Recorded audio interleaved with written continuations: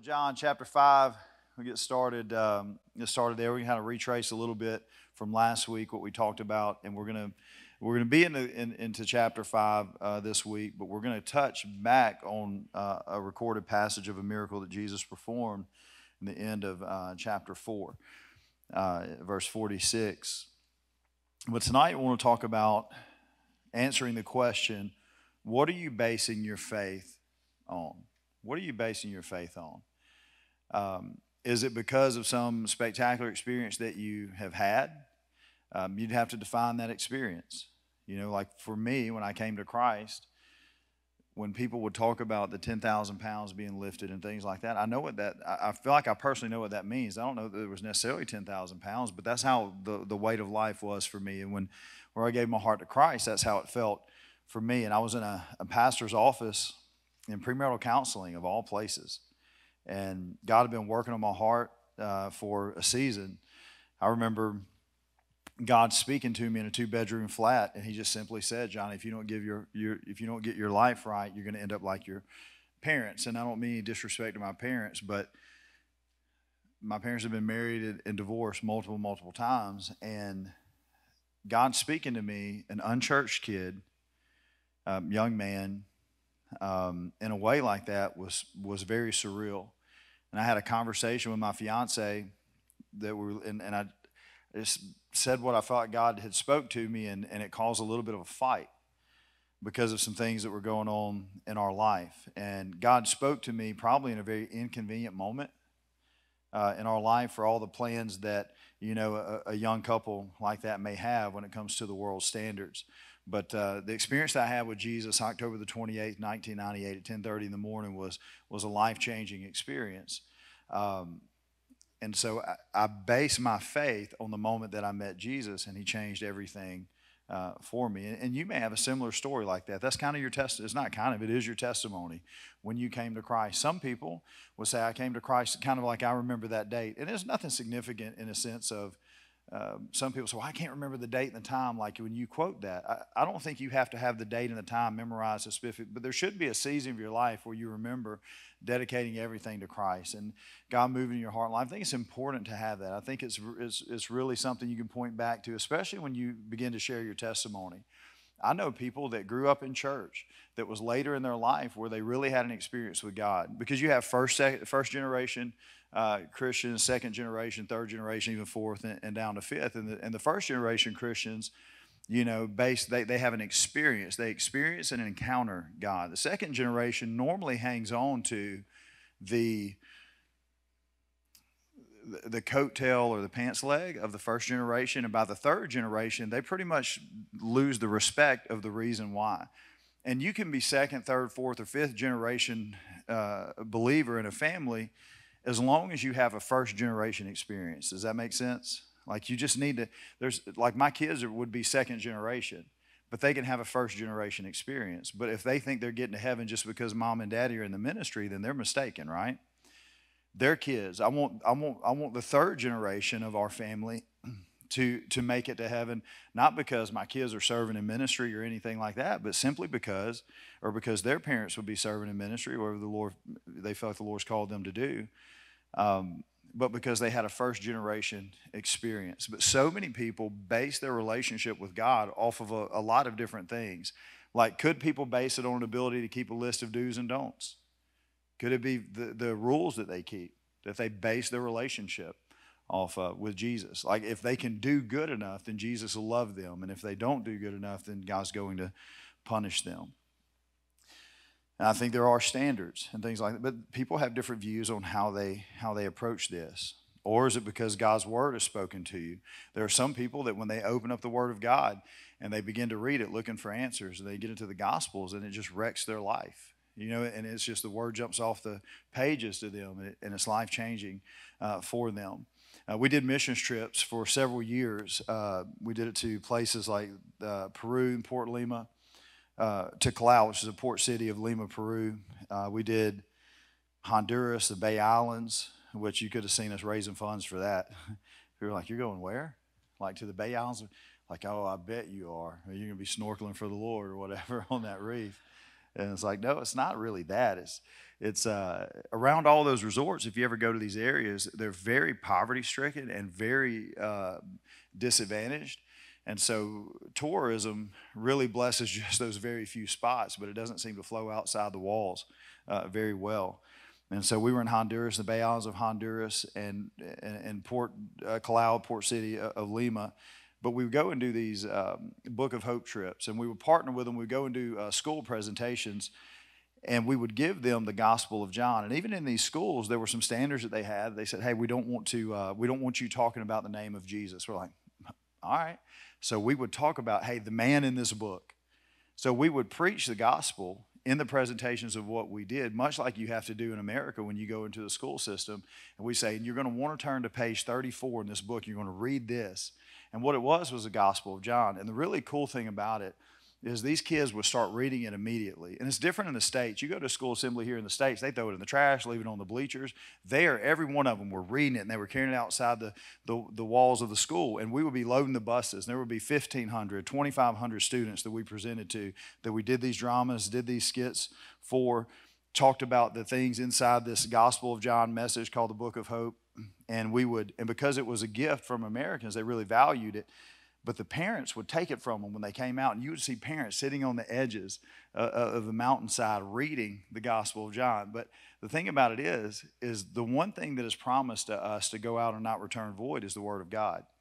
And so it was so powerful to see all of these people, these unreached people groups, reading the Gospel of John, not knowing they were reading the Word of God, and the truth of God is going to change their life. And so a massive revival breaks out, in opportunities like that, because the Word is infiltrating their society, and it can change people's lives. So what is the basis?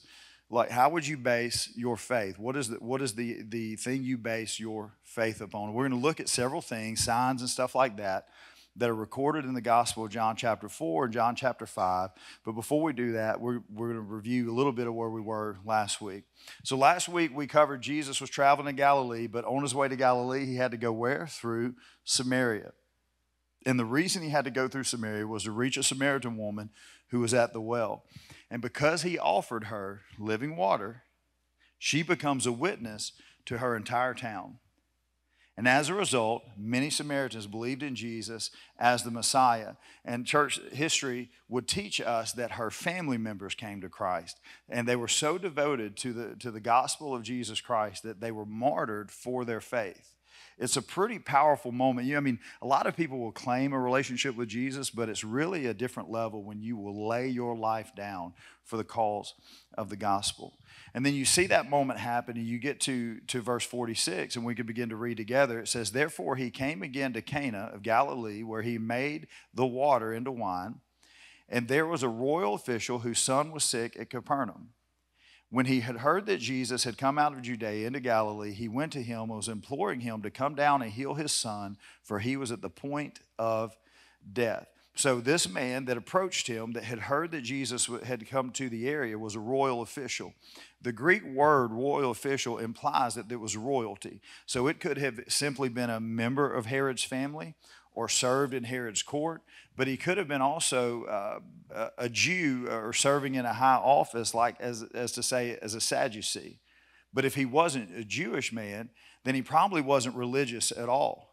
But still the word had gotten to him about Jesus, and he's desperate for his son. His son is sick, and he's heard about the miracles of Jesus, and he's willing to travel a long distance to see him. Now, he didn't jump in his car and drive 20 miles. It's not like the Eastern Shore, right? 7.5 miles past that's a missions trip, right? For people on the Eastern Shore, it's like, hey, you want to ride up to Bass Pro? Like, oh man, it's so far.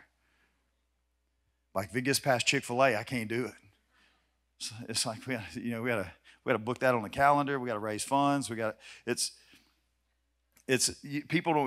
Most people that move here that transfer to the area, like us, when April and I came, we were used to having to drive 25 minutes to basically get anywhere. And so people that would move here from Birmingham would say, hey, we have to drive 50 minutes to get to gas station. So with traffic the wrong way.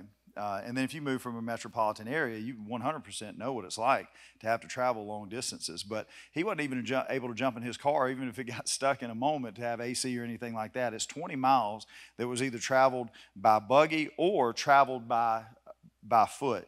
So he's willing to travel 20 miles, walk 20 miles, up to 20 miles to see Jesus. He travels there, and his status, his dignity were not important at this point because he's a father begging Jesus to heal his son. And so when we come to Jesus, we're all beggars, right? We all come at that level ground, all beggars needing Jesus to intervene.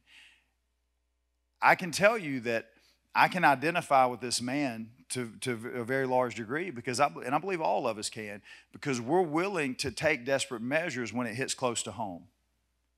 I have a friend whose dad was a great example in our community, but they were cessationists. They believed that the gifts of the Spirit, things like that, had ceased, which I got to tell you, in a lot of ways, that's hopeless Christianity. To think that the supernatural of the devil is still in operation, but the supernatural of God is not.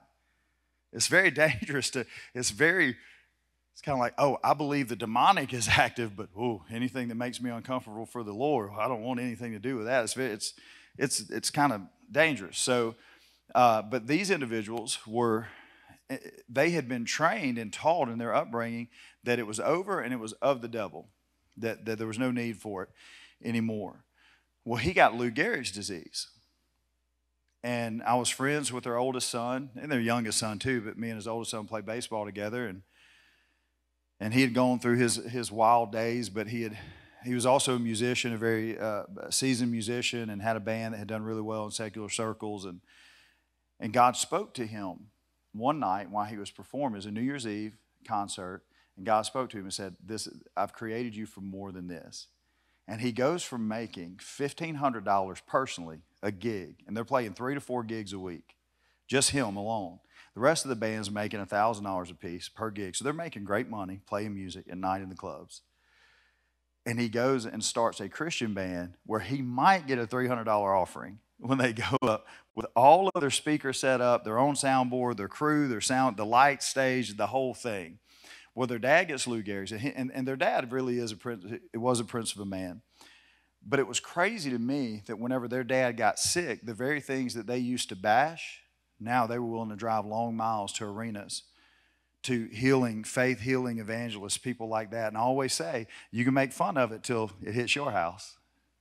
And when it hits your house, you're willing to be desperate. And I'm telling you, I also believe that there's nothing significant in a man or a woman that the gift resides specifically on them, because the power of the Holy Spirit will move upon any flesh that is surrendered to Him. And nobody operates fully in that one gift. So, because if that were the truth and they operated fully in the gift of healing, they'd walk through the hospitals and heal everybody. But God can sovereignly move in a moment through faith, and they be healed. And they went to arenas to be prayed for, because if God did not heal him, he was going to pass away. Well, ultimately, he got to enjoy the last season of his life watching his kids live out destiny. And I think there are things that are a little more powerful than just physical healing. Because what if God had healed him, but his kids didn't come to a stronger faith through that season? It was a really cool moment. But I thought of them when I was reading through this, of how when sickness hit their house, they're willing to go to great measures, right? Willing to do that. For possibly some of you in this room or watching online, it may be that you've never publicly responded to an altar call when it comes to a prayer of faith being prayed over you, and maybe you're struggling in sickness, or you're struggling through something or going through something, and we have an opportunity. Like, man, I don't want to. I can tell you that God honors faith. God honors faith when you're willing to step out and do something different. And this man said he may have been royalty. At the very least, he could have been, a Sadducee or in that kind of realm. But the other is if he wasn't, then he wasn't religious at all. So it means that either this man who would be rejected because of his professing of an opportunity in Jesus, or this man who wasn't religious at all was saying, you know what, I'm willing to try this if it'll make a difference for my son. So he travels there, didn't care about his dignity. They were not important to him at this point. And Jesus says to him in verse 48, he says, unless you people see signs and wonders, you simply will not believe. And by the term when he says you people, it implies that a man was with a group. So he wasn't alone. He'd carried someone. He had people with him. And so Jesus' answer to him probably seems a little bit harsh, but he knew what was in the heart of the man. He knew that there were people who were only interested in seeing a spectacular event happen here. Jesus knew that a person could witness a sign and still not come to the knowledge of faith. Is it possible for someone to be healed by Jesus and not come to the faith in Christ? 100%. You got the story of the lepers, right? Only one returned with a grateful heart. I've told this story many times since I pastored here. I say many times, but I've been here 10 years, so I probably told it 4 or 5 times, which is not even a yearly average, by the way. One of the first miracles that I was ever able to witness God perform personally in a physical way was a kid that had a really bad wreck and broke his neck, and he was paralyzed from the neck down and gotten an infection, and his parents were unchurched, he was unchurched, and the only reason they knew about me was because he was a 18, 19-year-old kid dating a 14-year-old girl, and that 14-year-old girl was the niece of a youth leader of mine, and she had come to church that week before. And we prayed for them, and she calls and says, hey, Pastor Johnny, would you come pray with my boyfriend? And they don't think he's going to make it. Well, I was brand new in the ministry. I'd itinerated, but I hadn't done hospital calls, really. And they didn't give a Bible college class on what to do with a dying 18, 19-year-old kid whose parents were unchurched. You know, because you can't go in there and be like, hey, it's good to see you. You seen them Cowboys play? There's nothing really kind of ice-breaking that you can do. I walk into the room that seems absolutely hopeless. He has spiked a fever. He's developed an infection. And if God doesn't intervene, there's nothing they can do for their boy. And I'm like, oh, that sounds great. It's a lot of pressure. And I'm going in, but it wasn't pressure on me, because it's up to the Lord whether he's going to move in this situation or not. I lay hands. I love to tell you that I laid hands on, and I was like, right now, I had faith walking in here and get a little hunt on my voice and all that, but I didn't at all. I laid hands and prayed like a scared kid. You know, like the first time they asked you to bless the food in public. Yeah. It was more like, Lord, you can do anything, but I pray more than healing him. You save his soul. And all he could do was move his eyeballs at me. He couldn't move his lips, anything. Bad off sick. His eyes had blood around his pupils and stuff around his eyes. I mean, he was in bad shape. I pray. I love on the parents. I hug the girlfriend. I leave, and then I get the phone call of 100% turnaround. The fever broke. He began to move his body, and he was the next day sitting up, ready to check out the hospital. And the doctor's like, this is a miracle. Pastor Johnny, we coming to your church. We are coming to your church. We will be there. Do you know how many services they made? 0. 0 services. 0 services, but I can tell you this. That kid will never forget the moment where he had no hope, but Jesus stepped in. But even signs aren't enough for people to follow Jesus. It built my faith. And I have prayed for people to be healed, and they've been healed. I've prayed for people to be healed and felt the presence of God, and they were dead in 10 minutes. And I'm like, I'm so sorry. I really thought that was going to work out different. I've been in some of the most awkward hospital call rooms. I was at a pretty big church before I came here, and so I was going to hospital calls and filling in. And the time that our pastor had transitioned and the new pastor was there, he went on a trip. He said, I need you to make all the hospital calls while I'm at, the really important ones, which means usually a death situation. I got a call and says, hey, Pastor Johnny, I know you don't know us. We got your number from the admin assistant, and our mom's fisting, we're to take her off the ventilator. We need you to come up here. And I go up there, and I've never met these people, and they're super gracious. And they said, we got our mom's Bible. We want you to read the 23rd Psalm over her. And I'm like, absolutely. And I open up, and I start reading with some power, y'all. Problem was, it wasn't the 23rd Psalm. Now, what kind of preacher doesn't know what the 23rd Psalm says? I was so nervous I was going to say the wrong thing. I read the wrong Psalm. I was in Psalms 21. And I started, and I was reading it powerfully, and they were like, and everybody's kind of looking around, and I kind of catch them. I was like, I'm sorry, y'all, Psalms 23. Well, it was a good, laughable moment, so I've done stupid, and God's used it, and I've done what I thought was going to be a powerful moment. And the thing of it is, that's why we don't base what God does off of our feelings. Right? We don't base what God does off our feelings. So when he says this answer to him, he's saying, just because he moves in his son's life isn't going to make this guy a follower of Jesus, because there's still a decision he has to make. John 2:24 says this. He says, but Jesus did not commit himself to them because he knew all men, and he had no need that anyone should testify of man, for he knew what was in man. God knows the heart of a person, even in the middle of what they're asking him to do. And Jesus would lament over the seeing is believing philosophy of the Galileans. They were more like, they were kind of like they were from Missouri, the show me state. You got to show me, type thing. And Jesus is saying, if you won't love me just because I'm God, then really no sign I perform is going to be necessarily enough, because what you will do is want me to be a divine Santa Claus, a penny piece of bubblegum machine that just shows up and performs for you when you need me. And the children of Israel had plenty of that history. And so the key point here that we're going to look at first is that there are people who will chase meetings where something spectacular is happening, but won't sit through a doctrinal Bible study. Now, so, for example, when it comes to worship events, worship moments, or like the blowout worship services. So I always was alarmed as a worship pastor when we would have one of those breakout services and worship would go on for an hour and a half. And when the preaching would start, people would fall asleep. And look, the preacher wasn't that bad. It wasn't like he was like a metronome up there. Because I'm like, how in the world can you be so passionate in loving Jesus that you don't have respect for his word that's being preached?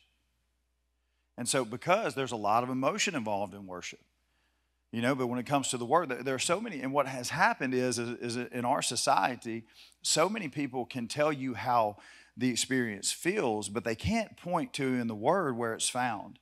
And anytime their experience is challenged, they have no foundation to stand on to say why they believe what they believe. And so our faith doesn't grow or become mature by chasing events or an emotional experience. Now, I will say this. There's nothing wrong with attending an event or an outpouring per se. But if you think that that is the only place God lives, then we can miss it. If there are people that even today will meet week after week chasing an old moment from years ago, not thinking that God is with them or moving sovereignly in the moment they are in, because it's not happening the way it used to. I mean, could you imagine how the New Testament church, the 120 in the upper room, if they had said, no, we're not going to the marketplace. We're not going to go out and preach the gospel of Jesus. We're going to go back to this room and stay there and just wait for God to show up the same way every time. I mean, if that's the only place the outpouring of the Holy Spirit could happen, then why in the world is that not where we all are? Because in human terms, we want to put God in a box. We want to say, this is the way you can move, this is the exact way you're going to move, and this is the only way you're going to move. But God is sovereign. He can do whatever he wants to, whenever he wants to. And so I'm saying, God, whatever work you want to do in the season and the moment that we're in, then we want to surrender to that. I'm not going to try to manipulate something from my past, because you may be doing a new thing. You may be doing a new thing in our hearts and lives. And I think, truthfully, when it comes to charismatic circles, they can use some depth in the word, because they're chasing feelings. They will go have church, do it again, wear themselves out, take a nap, come back, do it again, live like hell all week, just to come back and do it again on Sunday. And I'm saying, hey, the people that are dying and going to hell that you work with need an opportunity to see that the power that you experienced in the service, see, the enemy would love to institutionalize a move of God in your life and then make it about a feeling that you have. And I'm not against feelings. I would be an absolute hypocrite to say that I don't love being moved by emotion in the presence of God. I love that. But I don't make whether I feel it or not the standard of whether God's there or not. Maybe you can identify with this. That's why when we look at the measurables in church, and they say, well, what do you want in church? I want the presence of God. Do we want the presence of God? Absolutely. Here's the problem. You can't measure it. Because I can feel the presence of God, and Daniel could be right there mad about something Jenna said to him coming in and not feel it at all. right? I have been in church services where somebody did something that upset me, and people are just in it, and I don't even think God's in the house. Though I know he is, because his word says what? Where 2 or 3 are gathered, I'm there. So the presence of God. Look, so what happens is people have this shallow approach, like, unless I feel it, it's not real. No. So that's why we don't live our faith by our feelings.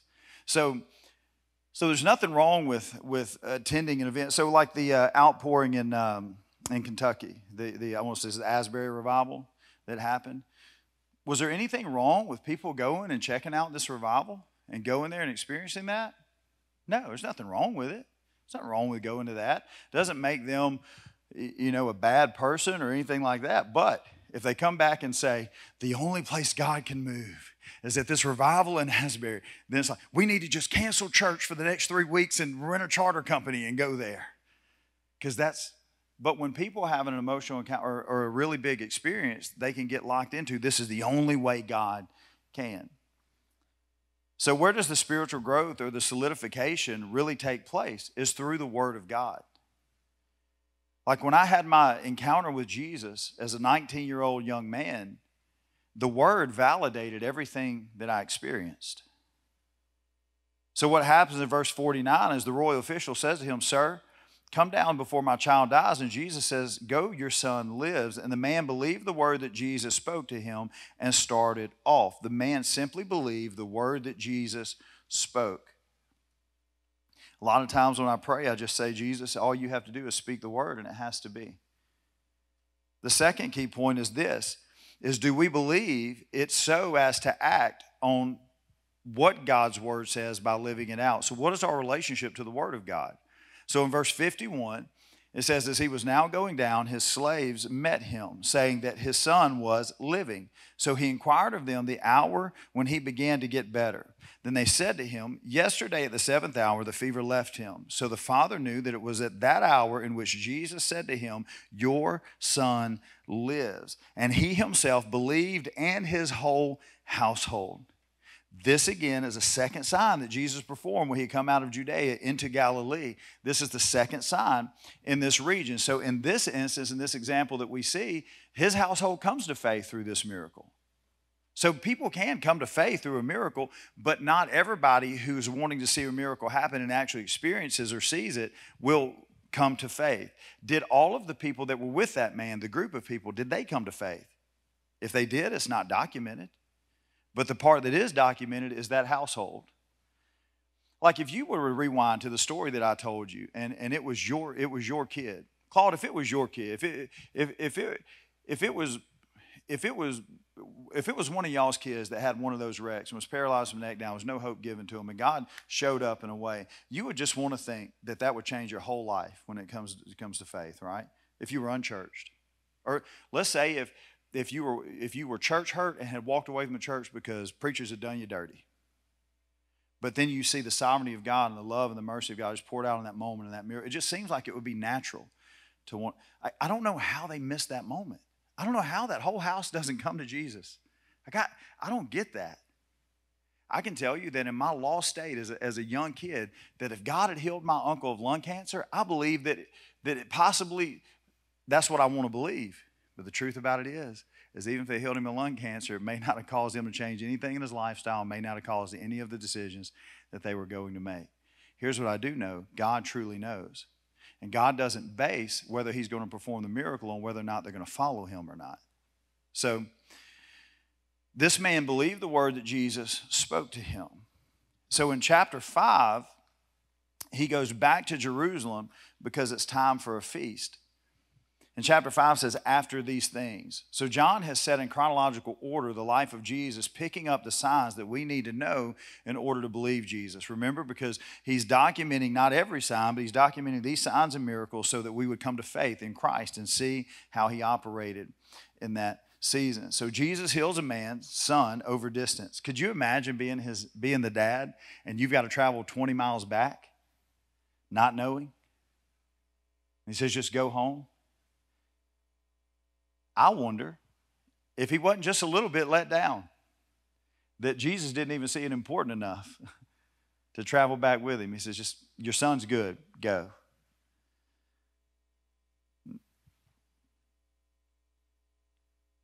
See, people who are desperate for healing will flock to any site that offers a miracle cure. This is what chapter 5 offers, is a controversy from a passage of Scripture. People who are desperate for healing will flock to anything that offers a solution or a miracle that they believe. Several years ago, Jerry has this story. He's given the story of where in, how do you say that town? It's T-L-A-C-O-T. I'm not, he says it correct. See, I would have never said that. Say it one more time real loud and proud. Whatever that is. It's in Mexico. I do know that. 5,000 to 10,000 people a day stood in line for over a mile to get water from Chahin's well to cure their illness. Do you want to know why they stood there? Because when a sick farm dog recovered swiftly after drinking some water out of Chahin's well, he started giving it away. And once word got out, people traveled as far as from Europe and Russia. The health department tested the water and there was nothing different about it. Not a thing. They found it to be normal. But Chahin said it weighed less than normal water. In fact, he attributed it to have healing properties, and it had supposed attributes like it could cure AIDS, blindness, lameness, cancer, high cholesterol, and a number of other diseases. The following year, there was a spring healing water that was discovered in a cave in Germany east of Dusseldorf, and people claimed it healed blindness, bad backs, rheumatoid arthritis, high blood pressure. Now, if there were water that really did that for every single person, if you had any of these ailments, would you go? Oh, I would. I mean, I don't think it's, because I wouldn't say, oh, this is evil, this is wrong, or this. I would go, hey, God gave us an opportunity to have, but if it's not real, then it gets manipulated and it gets marketed and it gets dangerous. And people make it about the well, or they make it about the water instead of the one who owns the well and the water. So in John chapter 5, verse 1, it says, after these things, there was a feast of the Jews, and Jesus went up to Jerusalem. And now there is in Jerusalem by the sheep gate a pool, which is called in Hebrew Bethesda, having 5 porticos. In these lay a multitude of those who were sick, blind, lame, and withered, waiting for the moving of the waters. Verse 4, for an angel of the Lord went down at certain seasons into the pool and stirred up the water, and whoever then first, after the stirring of the water, stepped in and was made well from whatever disease with which he was afflicted.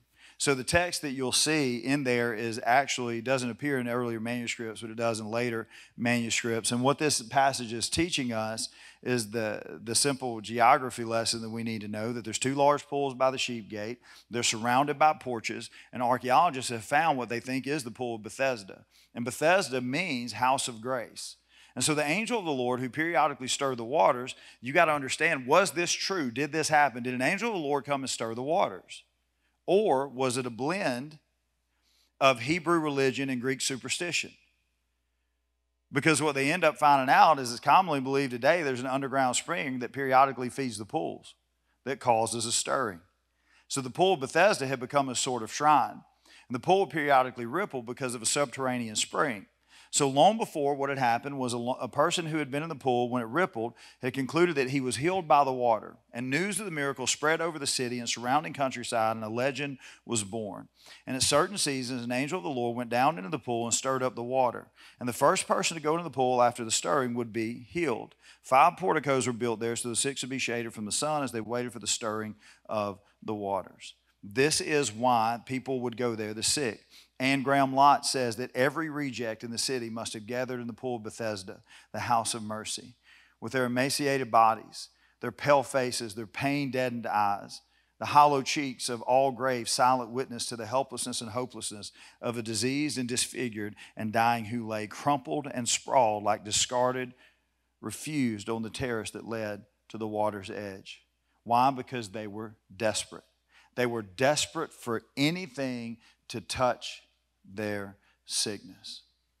And it says in verse 5 that a man was there who had been ill for 38 years. And when Jesus saw him lying there and knew that he had already been there a long time in that condition, he said to him, "Do you wish to get well?" And the sick man answered him, "Sir, I have no man to put me into the pool when the water is stirred up. But while I'm coming, another steps down before me. And Jesus said to him, get up, pick up your pallet, and walk. And immediately the man became well and picked up his pallet and began to walk.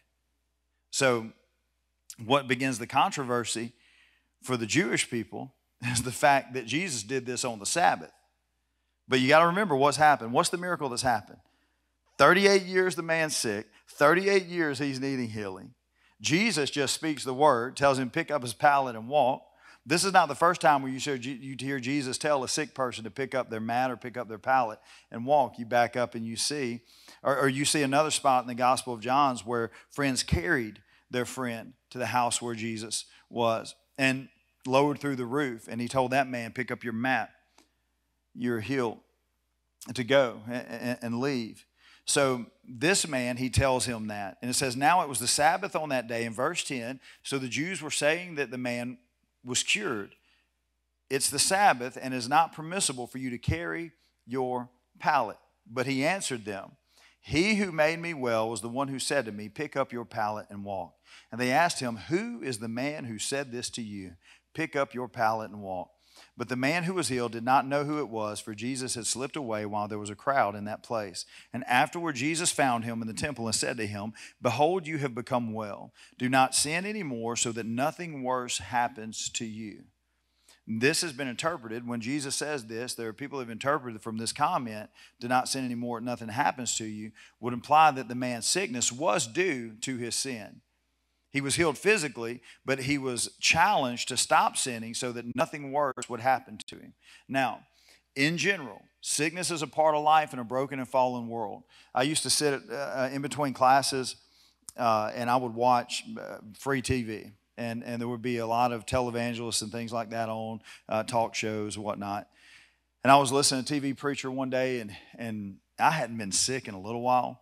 And he said, if you'd hate sickness like the sin in your life, you'd never get sick. And I was like, I like that. That's really cool. April came home and she had a little bit of a cough. And I said, hey, if you'd hate the sickness in your body like the sin in your life, you'd never be sick.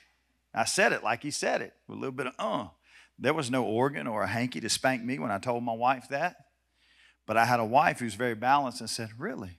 Then why don't you tell my cousin Victoria that's what she should do with her leukemia. That's the reason she's sick, because she didn't hate it like the sin. I was like, yeah, you're right. My bad. But we know that all sickness is not due to a person's personal sin, because later in chapter 9, Jesus states to the contrary, that a man's blindness was not due to his sin or his parents' sin, but in order that God would be glorified.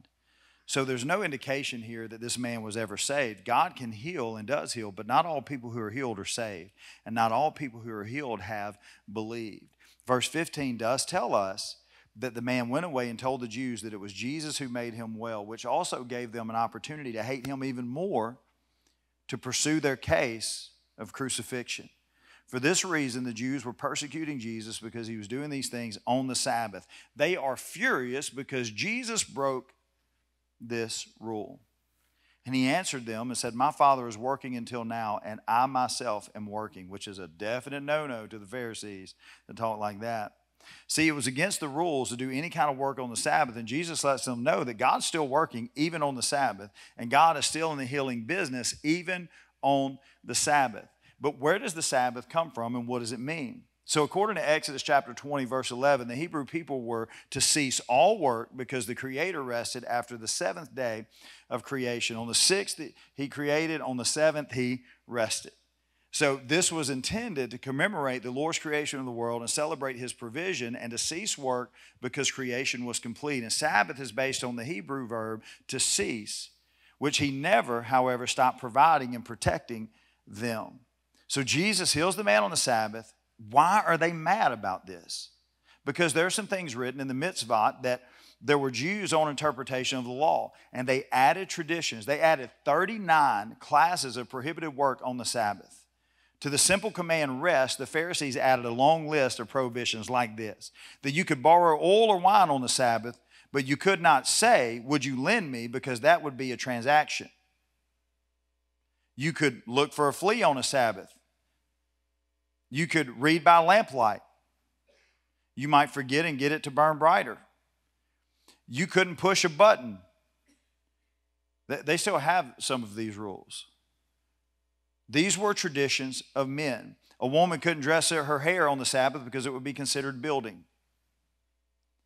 If you had a toothache, you could not put vinegar on the tooth for healing because you cannot heal on the Sabbath. You can't carry your couch on the Sabbath. But here you have a man healed on the Sabbath and carrying his pallet on the Sabbath. Which brings us to the last point. That these classic legalists of Jesus' day were the Pharisees, who were a group of experts in religion. When Jesus cleansed the temple, he claimed ownership of Judaism's most visible symbol. When he returns to Jerusalem, he claimed ownership of Judaism's most treasured institution, which was the Sabbath. And his purpose on that occasion was to restore grace. So let's answer the question, what is legalism? Legalism is the establishment of standards carefully selected by people for the purpose of celebrating human achievement under the disguise of pleasing God. It is righteousness as defined by human beings' standards. Now you have to be careful and really understand what that means. So legalism. Legalism would be some ways that we see common legalism, or ways that I have seen it. That a woman must only wear a blue jean skirt down to her ankles and cannot wear open-toed shoes, because that showing of skin can cause a man to stumble. They cannot wear any sleeve, much less like sleeveless up to here. I'm talking about like, them old like, devil shirts down to here. Because if someone was to see that elbow, it's over. If there's it would be, you only go swimming in t-shirts and pants. Everybody. Because God can never be pleased with anyone who just wore a bathing suit. What happens is it becomes a style over content. The only music, here's one that's crazy that I heard. The only music in heaven is Southern gospel.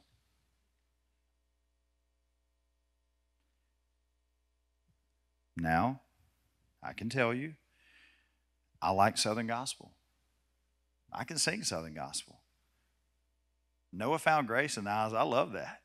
It's a fun song. Most of you, any of you listen to Southern gospel on a regular basis? All right? Yeah, Gigi, I see that hand. Clint, I see you, man.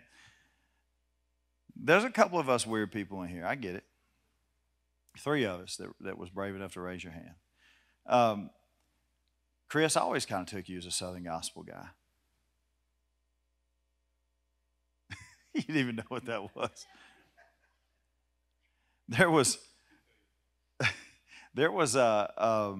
Well, the reason I know a lot of Southern gospel is because of that free TV. They played the cathedrals a lot. and the Gaither Gospel Hour was so good. If you ain't never heard the Crabb family, you're missing it. Jason Crabb is singing like a house of fire. So, but for someone to say that's the only music in heaven, where do you get that from? Just because it's his favorite style of music doesn't mean it's the only music in heaven. Right? They would say things like there's no such thing as Christian rap. There's no such thing as Christian rock and roll. But if you can say there's Christian country music like Southern gospel, then you're really just hating on any other style than what you like. Another one was, if you had a TV in your house, then you were worshiping Satan. They said that the TV was the one-eyed devil with his tail in the wall. But somehow, even in that church, that was their stance, now the Lord has changed his mind because now they have TVs. There would be this saying of all these different, you couldn't play cards because to play cards was worldly and sinful. I'm not talking about poker. I'm not talking about, 5-card draw. I'm talking about goldfish. Playing go fish. You go fish, you go to hell. Don't pass go. You don't get the 4, the 2, the jack, the king. You go straight and burn in hell. Why do you think people would say something like that? I can tell you why. Because somebody who had a gambling problem got delivered and they made all of it sinful. That's all. Legalism is dangerous. It takes style over content, personal preference over biblical proof. How does legalism appear? It always shows up in the righteous disguise of religion. I'll give you an example. I still want to please God as much as I can and live for Him as much as I can. But it's not a competition. I'm not trying to be better than Pastor Doug. I'm not trying to be better than Claude. I just want to live the life that God has for me. And I go to this singing at an apostolic church. And the thing about it is I can fit in an apostolic church if I wear a long sleeve. I can shout, I can spit 3 rows back, and I can sing with them. I can take the mic, and we can like, oh, I wish somebody right now. I can do that. I can step up on the chair, walk the back of this all the way down this road without tipping it over if the Lord anoints it. Been a part of those, and I'm in this place listening to this guy named Billy Terrell sing, and he can sing. And I'm sitting there. Now, my wife doesn't come with me because she had her hair cut. I ain't taking her there. That'd have been dangerous. And I'm sitting there with a group of guys, listening to this guy sing, and he's giving an altar call. And this lady who's been eyeballing all service comes up and she says, I can tell you the day I got delivered and saved and set free in the Holy Ghost. And we're like, okay. She said, I was at this tent Brush Arbor meeting, and I was hanging on to sin in my life, and I looked down, and it was that ring on my finger. I was like, oh, this woman has spent all service trying to find what's wrong with me, and the only thing she could see was a ring on my finger because I looked like all of them except for that demonic wedding ring. It took me going to some stupidity like that to know I never wanted to be a part of something that dumb. That this woman would be so confused to think that wearing her wedding ring would send you to hell. That's the dumbest thing I've ever heard in my life, and you will find no biblical proof of that. But this country woman is convinced that this is the gospel truth. She's convinced that if you don't get baptized in water in Jesus' name only, you're going to burn in hell. It ain't the blood of Jesus that saves you. It's the blood and. And then if you don't speak in tongues, you ain't going to heaven. It was 3 things that had to happen. And can I tell you, when anybody adds anything to the blood of Jesus to being saved, you need to run because it is heresy. It's legalism. Why is it wrong? Is water baptism a powerful thing? Absolutely. Is being baptized in the Holy Spirit a powerful thing? Absolutely. But when you make those 2 things the standard of the blood, sacrificial blood of Jesus, you have missed it completely. Why it's wrong is it denies God's grace and presumes to earn His favor through works. It's a man-made righteousness that exalts humanity rather than the Lord. We want to clean people up and not leave it up to the Holy Spirit. I worked in those churches. I heard so-and-so was doing this. You need to go get them. But I can tell you, I can make somebody mine, but I can't change a life. Only God can do that. I can make my kids mind me because they'll lose every privilege they think they have. I still pay for everything they do. That's why when parents are like, I don't know what I'm going to do with my kids, starve them. That's so mean. They will give in and eat, I promise. I know that may sound terrible to some of y'all, but let your kid run your house, then come talk to me. I don't know I can't take their phone from them. Well, if they're giving you an allowance, then maybe it'll work that way. And what happens is we want to clean people up, and we're not the Holy Spirit. The reason it's wrong is it wants to make what your personal experience is the corporate experience that everyone needs to have. So if April and I said, hey, we need to take the TV out of our house because we just feel like we're watching things that aren't honoring the Lord and our kids are not, and we just need to spend more time talking to each other. And let's say we do that and this powerful thing happens and we start having great fellowship as a family. Do you think there's anything wrong with us saying, we don't have a TV in our house? But you know what would make it wrong?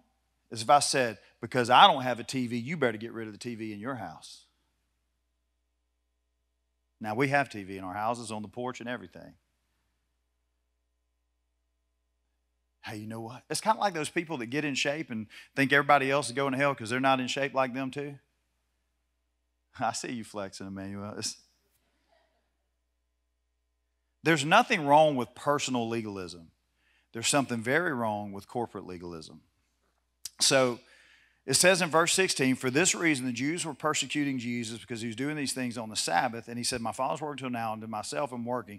Jesus' relationship with the Father is a very intimate relationship. It's totally dependent upon his Father. So this is the same relationship that we're supposed to have with him. So for the two reasons the Jews wanted to kill Jesus was because he healed on the Sabbath and he made himself out to be equal with God. But did he heal the man that was sick for 38 years? Absolutely. So when I ask the question, is our faith in God only because we witnessed a spectacular event or had an emotional experience? Is our faith based on our ability to keep a religious list of do's and don'ts like the Pharisees? I met someone this afternoon, spent a little over 2 hours with them, and I told them some things that are very big standards that I have personally. And I said, but I never talk about them because I'm not trying to give a list of what I do and what I don't do. But what I will talk about is my love for Jesus, and that's it. And I don't attach my love to Jesus by the things I do. I attach my love to Jesus because he intervened in my life, encountered my life, and changed my life. That's why I love Jesus. I'm not doing these things to love. I'm not staying faithful to my wife to try and prove something to someone. I'm not staying faithful to my wife to earn salvation. I couldn't earn it. I can't do anything to receive. But what I can do is because I am saved, I can be faithful to my wife, not to be saved, but because I am saved. And we start talking about these things, and I thought, man, people are looking, sometimes they look for a list because lists are easier to do than intimacy with Jesus. Is our faith based on God's word like the royal official who believed Jesus' word? It's always crazy to me when I hear preachers preach on the armor of God and skip the last part of it. They talk about every piece of armor except praying in the Spirit on all occasions. It's the craziest thing. It's in there. And if it's in there, you don't skip it. So what is our faith based upon? It's based on the ability of God's mercy and his grace that only God can redeem a person. And the things that we're doing, the standards, this is not like a sloppy grace teaching. When we get to John chapter 8, you'll see how that works. When God sets someone free and delivers them, has an encounter with them, you don't see anything about this man, whether his background or whatever, that he just continues in the brokenness of what he was in. You don't know much about this man that was healed in the pool of Bethesda, or at the pool of Bethesda when Jesus spoke to him. But the point of all of it is that these religious leaders are like, God can't do it that way. Now, God can do whatever he wants, however he wants. It would be like someone saying, well, I just don't believe that, because you get into church hating, right? People will, this church doesn't do it right, and this church doesn't do it right. You know what I learned as an itinerant evangelist? That every church thought they were the only ones doing it right. And when you go in, and they would ask you things. Does anybody remember the Brownsville revival? Back in the day, you had the Awake America crusades. So when I'd go to preach in a church, they would say, have you been to Brownsville? Well, I didn't know what to say. Because if I said no, some people are like, well, you can't come here because you ain't got the anointing unless you've been to Brownsville. So it was like you were wrecked if you said no, or you were wrecked if you said yes. You didn't know. But I wasn't going to lie. No, I hadn't been. Why? Because I ain't got gas money. I ain't against the Brownsville revival. There's some crazy stuff that's happened there. I knew some people that had some very genuine experiences there. It's kind of like the Ontario revival in Canada. The story of the animal noises they were making in the altar. Well, if you knew why that happened, there was a little girl that had answered the altar, gave her heart to Jesus, and the speaker said, the first noise that comes to you, the first thing that comes to your mind that resembles peace, I want you to shout it. She started crowing like a rooster. Well, then everybody else around her started crowing like a rooster. They thought it was a manifestation of the Spirit, and it wasn't. Her rooster crow was genuine. Everybody else's was fake. You want to know why she crowed like a rooster? Because at 5 every morning, the rooster crowed, and the man that was in her bedroom raping her all night, when the rooster crowed, he got up to go to work. So for her, that's what that rooster crow. So I'm not critical of somebody else's rooster crow because I don't know why they crow. But I can tell you this, what God doesn't want you to do is make a show of it. Like when someone comes and says, hey, you know what I think we need? We need flags and tambourines. My bad. I've heard you clap. I don't think a tambourine's a good idea. I'm not against things, but what I'm against is anybody making their thing a spectacle and taking attention away from the glory of God. I would do the same thing with a singer who makes it all about them. There is no such thing as a rock star for Jesus on this platform. We're like, oh, they're so great. Oh, they're our artist in residence. Oh, we should get their autograph after service. We just want the presence of God. That's it. What is our faith based upon? What is it based upon? I will tell you, as far as celebration, there are a lot of things that are movements. They'll chase movements. And I can tell you what we are. We're the local church. We don't get in the ditches, we stay in the road. And we go after Jesus, and everything that we do is in this book. And if it ain't in there, I ain't interested in it. Why? Because I don't have time to chase movements. People are lost and broken, and they need an encounter with Jesus. And after they encounter Jesus, they don't mind movements. But movements are confusing to people who have not encountered Jesus. And the thing I'm not interested in doing is trying to take a moment that I had 25 years ago and say, this is the only way, God. Could you imagine if I was making y'all sing the same songs every week that I experienced 24 years ago in church? I'm not saying we couldn't go to the enemy's camp. Take it on back. He's under my feet. Well, look what the Lord has done. Oh, here goes the one-leg spin. Here it comes. But if that's the only way God can move, what we become is creatures of habits, that this is the only way that can happen. And I'm telling you that I love anthems like Gratitude that we sing. I'm just a fan of the presence of God. I'm a fan of the Holy Spirit convicting people's lives, because when God gets involved, oh, it's really powerful. But when man gets in the way, it can become a dangerous thing, right? Let's pray. Father, I love you. Thank you for an opportunity, Lord, to get into your word. I'm so thankful for the truth of your word. I'm so thankful for the power of your word. And I'm so thankful that you gave us a guide and a standard and how we can live our life and how we can base our experiences and how our experiences can be validated by the word. God, I thank you, you're a big God and that we're just little people. I thank you, Lord, that your word is inexhaustible. But Lord, we're exhaustible people. Lord, I thank you that there's something good to eat every time we get in there. Lord, may we take what's been fed through your word and may we eat on it. And may we be full of the Spirit because of it. In Jesus' name. And everybody said, amen.